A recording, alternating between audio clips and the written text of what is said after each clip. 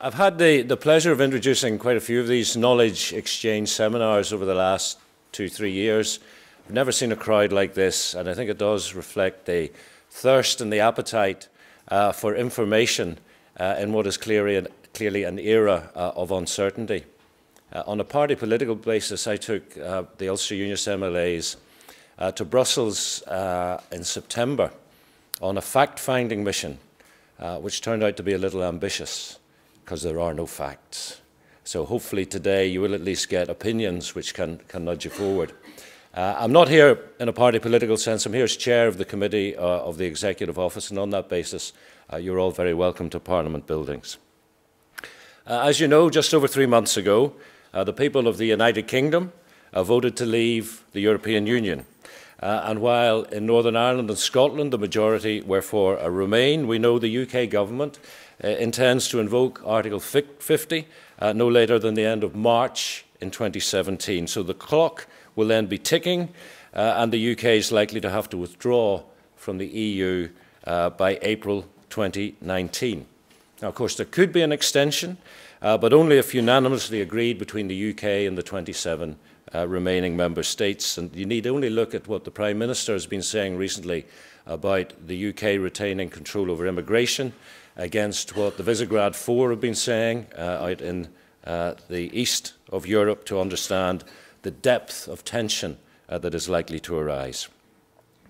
We all know that for political, economic, geographic and social reasons, the impact on Northern Ireland of UK withdrawal might be expected to differ in some very important ways to the impact on the withdrawal in other parts of the UK.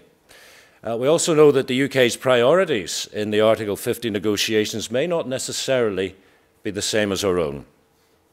The Prime Minister has reiterated, most recently in her Conservative Party conference speech, that the government is going to consult and work with the devolved administrations in Scotland, Wales and here in Northern Ireland. But she's also making clear the negotiations will be conducted by the UK government and the UK government alone. By not invoking Article 50 immediately, the UK government has given itself some time to develop a negotiating strategy.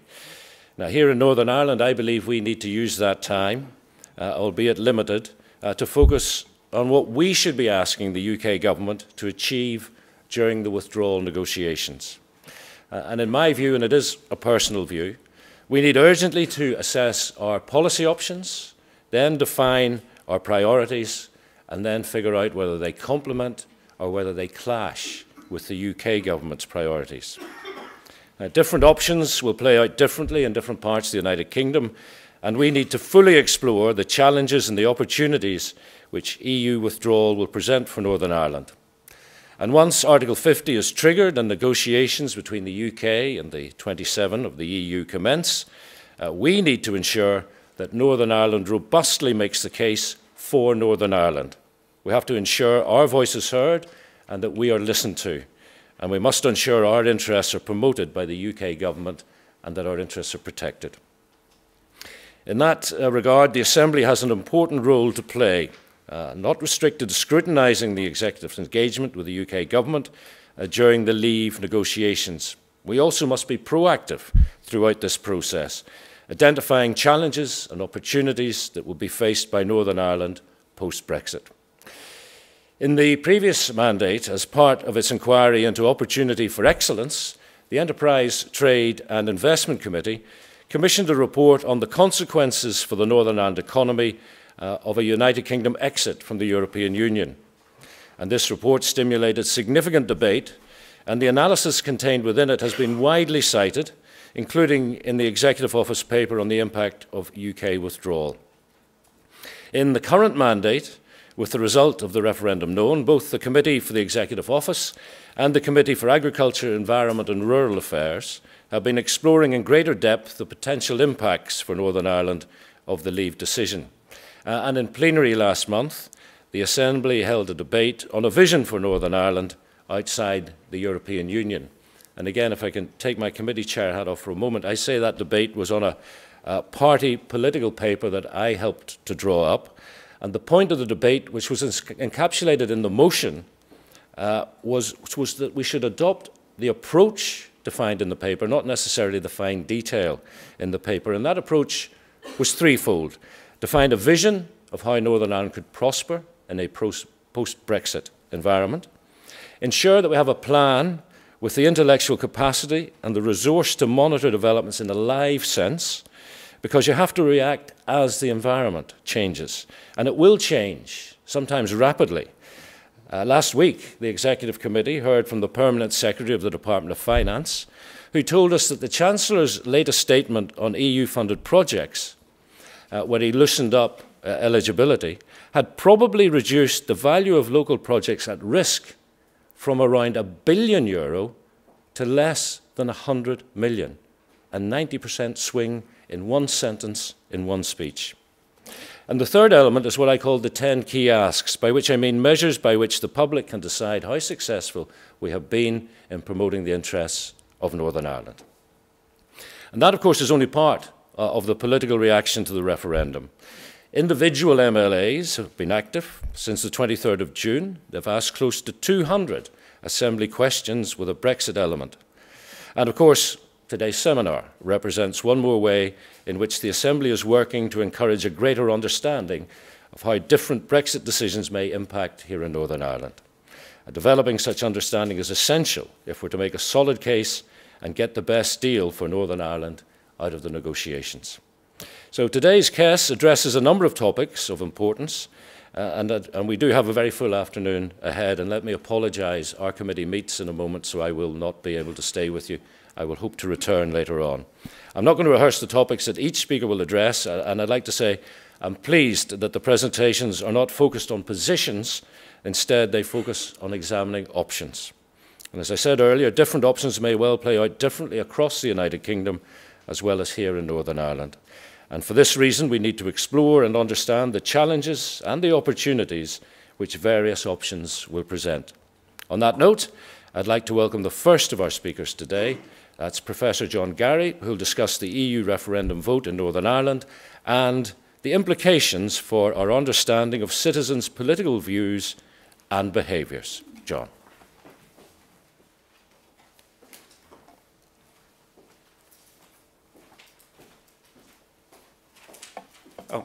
Well, thanks very much for that very kind introduction.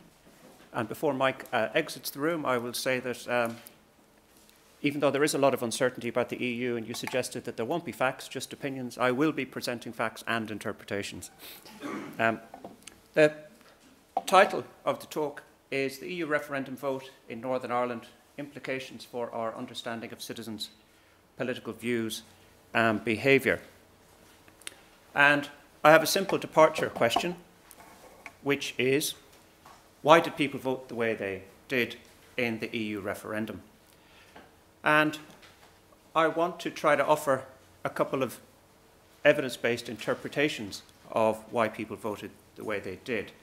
First of all is what I call the ethno-national interpretation, and that is essentially you can have a vote on anything in Northern Ireland, doesn't matter what it is, and it will map onto the underlying divide in Northern Ireland between Catholic nationalists and Protestant unionists. In other words, Northern Ireland politics is about one thing, and it doesn't matter what issue you fling into the political arena, it'll always be about that one thing. To give one example from recent years, when we had a referendum on the alternative vote, which you might imagine was a relatively arcane procedural issue about the nuances of different electoral systems, by far the biggest predictor of voting in that referendum was whether you were Catholic or Protestant. You might think, why was that? Well, one interpretation is Catholics traditionally much more in favour of proportionality, Protestants less in favour of proportionality. That's my speculative interpretation. But the point is that some scholars believe that when you have an EU referendum, it's not really necessarily totally about the EU. It'll be about the fundamental issue that's typically at play in the polity and in Northern Ireland. That's the ethno-national dimension. Second interpretation is the one that's quite prevalent in Britain at the moment, and this comes under the somewhat confusing, somewhat catchy title of interpreting Brexit by seeing people who voted to leave as, quote, those who are left behind by globalisation. In other words, there's a certain cluster of people in society who have certain demographic traits and certain clusters of attitudes, and they feel that they are vulnerable to the forces of globalization and vulnerable to the kind of regional integration projects such as the EU, which is based on the free movement of labour and the free movement of capital. And people who don't have adaptable skill sets feel vulnerable to such a process and are therefore likely to be against it. Third interpretation is simply, well, people row in behind their parties. If your party advocates a particular position, then you're likely to follow it. What I also want to do is address the question, what would have happened if everybody had voted? Typically, after any electoral event, commentators say, oh, well, the people who didn't vote, imagine if they had voted, it would have affected the result in some way. So I tried to provide an answer to that question, were the people who abstained different from the people who voted, and which side would have done better if everyone had voted. The data that I used, apologies, cameraman, I forgot to move my water over. Oh, I did, I've stolen someone else's, sorry. There you go. Keep your wallets in your bags, folks, I might steal something. The data that I use, it comes from the Northern Ireland Assembly Election Study Data Project that I'm the director of. This is a Research Council funded project by the ESRC. And essentially what happened is our team used the resources to fund a very large-scale representative survey that was conducted around the time of the referendum. The N is very large, the data is high quality. We have an N of 4,000, which is representative of the wider Northern Ireland population, and therefore it's a big enough survey conducted at an appropriate time in order to address the kinds of questions that I've just been outlining. First of all, can we predict or explain voting on the basis of the ethno-national characteristics of Northern Ireland voters? Yes, it's the short answer. If we break down voting by whether you're Catholic or Protestant, and we look at people who voted to leave, only 15% of Catholics voted to leave the EU, but 60% of Protestants voted to leave the EU. These are very, very big percentage differences in the two groups. If we interpret the ethno-national divide not so much in the demographic of religion, but rather how one characterizes oneself ideologically on the ethno-national dimension, and we ask people, how would you describe yourself as a unionist or a nationalist or neither? We get similar-ish results. 66% of Northern Ireland people who describe themselves as unionists voted to leave. Only 12% of people who describe themselves as nationalists voted to leave. Very big differences. People who said, don't be trying to put me into one box or another, thank you very much, I'm not in any of those boxes. These people who say that they're neither nationalist nor unionist, they're more similar to nationalists. Only 30% of them voted to leave. If you slice the ethno-national cake in terms of asking people to which national identity they adhere to or feel themselves associated with, the results are similar. People who describe themselves as British, almost 2/3, voted to leave. People who describe themselves as Irish, only 13%. Not many people describe themselves as Ulster, but most of them, 70% of them, wanted to leave. The Northern Irish identity is always interesting, in my view, and quite a number of people opt to describe themselves as Northern Irish. About a quarter of people in Northern Ireland do so. And only a third of these people who say they're Northern Irish voted to leave. So people who identify with that particular characterization of themselves in terms of identity are more pro-European. The last way to slice the ethno-national cake is to ask people what their constitutional preferences are for the long-term future of Northern Ireland. And this is broken down into three options. Respondents who say, I'd like Northern Ireland to stay in the UK and I'd like direct rule, they wanted to leave, 60% of them. People who say, I want to unify with the Republic of Ireland, only 15% they wanted to leave. People who adopted a middle ground position, I want to stay in the UK, but I want a strong, devolved assembly, roughly halfway between the two.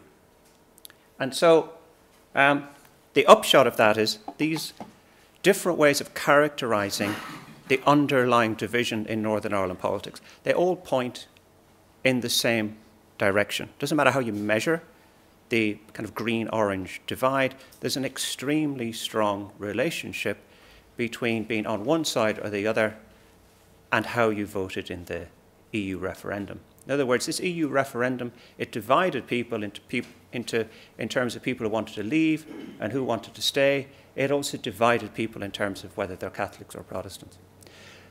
Now, there may be a number of different interpretations of exactly what that means, and I'll perhaps address those in questions, but I wanted to hone in on the facts of the situation, what I would call the facts of the situation, and prioritise those in today's presentation. One can see the European Union, for example, as a necessary, conceptually, an integral part of the underlying ethno-national divide, that logically, if you're a Catholic nationalist, you might want to be part of a bigger supranational identity in order to dilute the effects of Britain on your polity.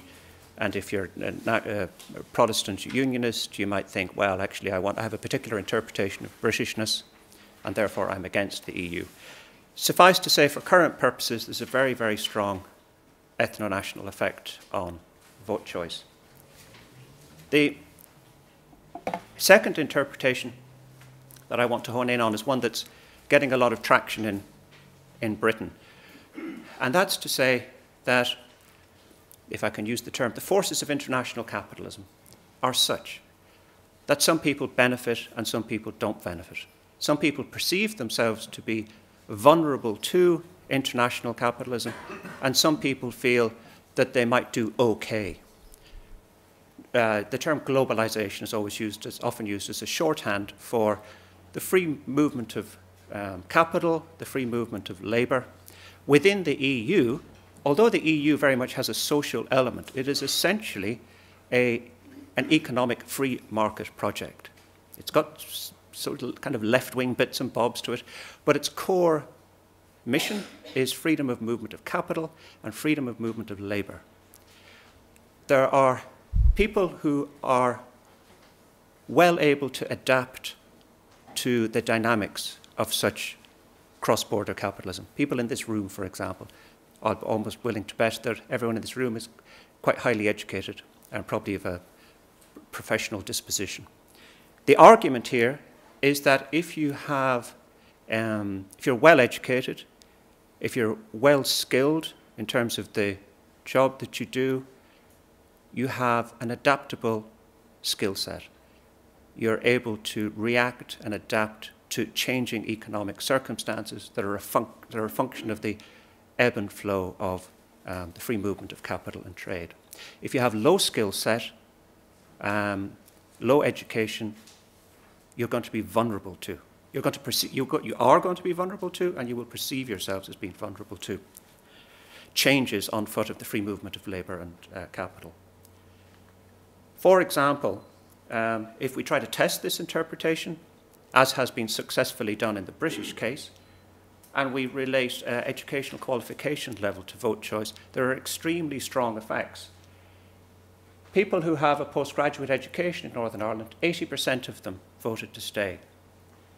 People who have no educational qualifications, it's under 50%, or people who have GCSE or less, it's less than half. People who have a degree, it's 71%.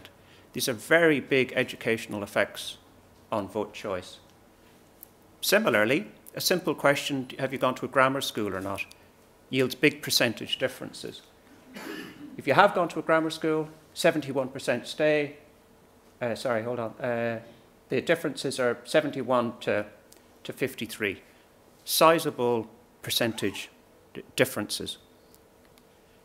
In terms of measuring people's social class and the level of skill involved in the job they do, we find similar patterns and strong patterns. In the professional or middle manager class, 3/4 or above people voted to stay. People on state benefits or semi-skilled manual, it's about half. So big, big class effects.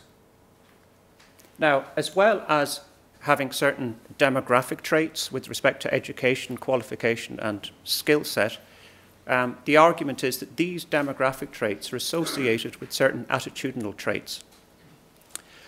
In other words, if you have low education, low skill set, and feel vulnerable to the forces of globalization, free movement of labor and capital, you are likely to disagree that immigration is a good thing. It's almost a logical consequence of your demographic position. If you ask people in our survey to agree or disagree with the following question, immigration to Northern Ireland has been good for the economy and society, you find very, very big differences. People who strongly agree with that, 85% of them voted to stay. If you strongly disagree, just under a quarter. So unsurprisingly, a very big immigration effect, as one might predict. Perhaps a little bit more surprisingly, if you ask people, if you tap people's liberal versus conservative views, you find a big effect of your attitudes to gay rights. If you ask people, do you agree or disagree that same-sex and heterosexual couples should enjoy the same rights to marry? If you strongly agree, 3/4 opt to stay. If you strongly disagree, it's 29%. So if you take this cluster of relationships together, you see you can argue that there is a distinction between two types of people.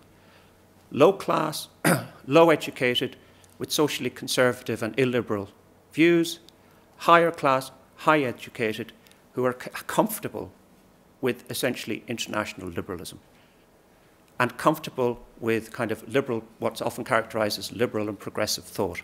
So the EU as a project can be characterized in terms of being one that's liked by people with adaptable occupational skill sets, higher class, high education, and are comfortable with progressive liberalism and characterize in some way, shape, or form the EU as a liberal, progressive project. Another variable that's relevant here is the extent to which you're alienated or not from conventional politics. And the idea here is that if you are kind of sort of anti-politics, inverted commas, you're more likely to be kind of anti an establishment such as the EU. So in our survey we had, sometimes politics and government seem so complicated that a person like me cannot really understand what is going on. If you strongly agree with that, about half of the people voted to stay. If you disagree with that, you're essentially saying, I'm clever, I understand stuff, I'm not alienated from the political system, I can get it. Then you vote to remain. So there might be more work to do conceptually to kind of link all of those slides together, but I throw that out to you because it's analogous to the types of arguments that are made in Britain about why people voted to leave in Britain under the catchphrase of the left behind. In terms of partisanship, I have just one slide, and there is a remarkably strong, the great thing about studying Northern Ireland is the effect sizes are massive, doesn't matter what you do. There's a remarkably strong relationship between what party you support and how you voted. So 91% of TUV supporters voted to leave, only 5% of SDLP supporters voted to leave. And as you move from TUV through DUP, UUP, Alliance, Sinn Féin, and the SDLP, there's a very strong linear decline in the number of people, the percentage of party supporters who voted to leave. Very strong effects from across the spectrum. The one more thing that I promised to say something about relates to turnout, and the question is, would the result have been different if everyone had voted? In order to grapple with this, I compared people who did vote to people who didn't vote with respect to one of the questions in the survey, which was asking people basically how much they like or hate the EU. It was a 5-point scale where one was, I don't, you know, the EU is terrible. I forget the exact word. I really don't like the EU, versus 5 is, I really would like a fully integrated single European superstate or something like that. So a higher score is you like Europe. The people who voted have a score of 2.1. The people who did not vote, a score of 2.5 on a 5-point scale. This is statistically significantly different, and the direction is important in that people who didn't vote are more pro-European than people who did vote. If you ran the election again and there was a higher turnout, you'd get more pro-Europeans. The skeptics were a bit better at getting out their people. Oh, conclusions. I should have some conclusions. I do.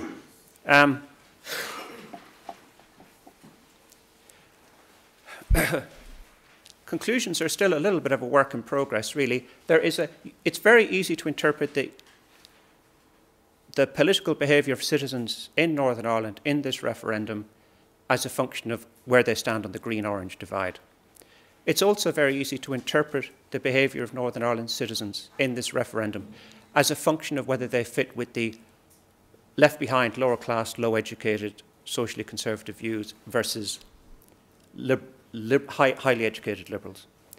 One of the things I've done, which I don't have on the slides, is look at the interaction between the two. In brief, it's if you break down Catholics and Protestants with respect to class and education and all the rest of it, it's quite hard to find Catholics who voted against, no matter what you do. In other words, even when you look at really low-educated Catholics, low-skill-set Catholics, socially conservative Catholics, it's hard to find a big effect. But within the Protestant community, there are big differences within Protestants in terms of high-educated liberal Protestants versus low-educated non-liberal Protestants. I lost my watch a few weeks ago. I have a sense that I've run out of time, so I'll stop talking now. Thank you very much.